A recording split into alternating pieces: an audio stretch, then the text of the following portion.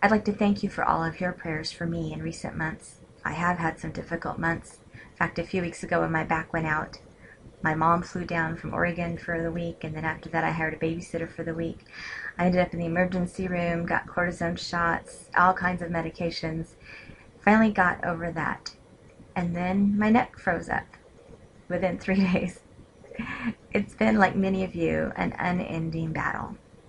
But I can also say that following every flare, anything, when I pour my heart out to you or share with someone, God opens the door wide up for a new level of ministry. So when you're in those valleys, if you're able to read the Word, if you're able to study, write devotions, read devotions, whatever it is, do that and use this as an opportunity to grow deeper with Him. If all you're able to do is sit there with a heating pad, that's okay too. Because God's still working in your life at that very moment, teaching you, as He's taught me, that sometimes we grow closest to Him when we are able to do the very, very least. And that's a lesson hard learned, I know. When we literally can't move without screaming and our world around us stops, God will close in and surround you. And you'll know that it's going to be okay someday. And I think that's one of the things I like in the scripture.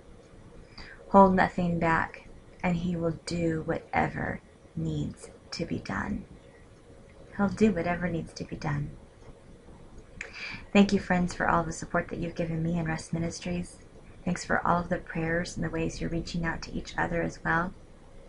A couple things I want to share with you real quick are please keep the Johnny and Friends Conference I'll be speaking at in prayer. That's May 13th and 14th up past north of LA.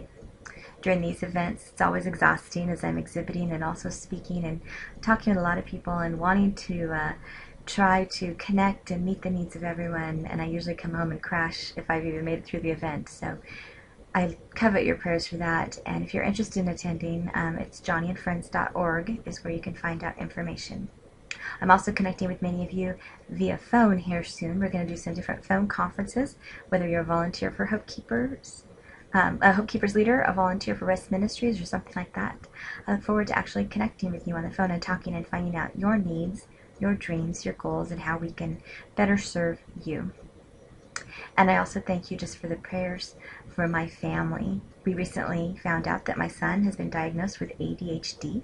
He's 8 years old, and I have to say it's been an amazing blessing. We have found out and discovered so much about how he ticks the way he ticks, and with new treatment, our whole household has changed in 5 days, and I am seeing him blossom and grow and have the opportunity for his heart and his personality to just shine. So it's been exhausting as a mom for a while, and I can say God is certainly answering some of those prayers in a big way recently. And as a mom with a chronic illness, I'm still working on that book about how to be a mom with a chronic illness. I wish God would just let me write the book and not keep learning something new every other day so I could finish it up and wrap that thing up.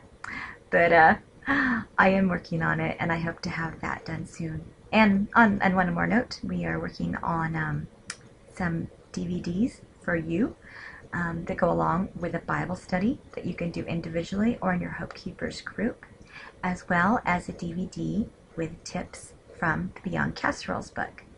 This will be a great tool to be able to share with deacons or other people in your church, the pastoral staff, where they could listen to 1 or 2 tips at different meetings or refer to it, that kind of thing. So there's more things coming soon. Thank you for your support of Rest Ministries, and I hope you'll also drop by our new store. It took me 6 months to finally get this online, and it's going well and is active at chronicillnessbooks.com, and there's some really fun new things there, so I hope you'll check those out. Thank you so much for being a part of our family.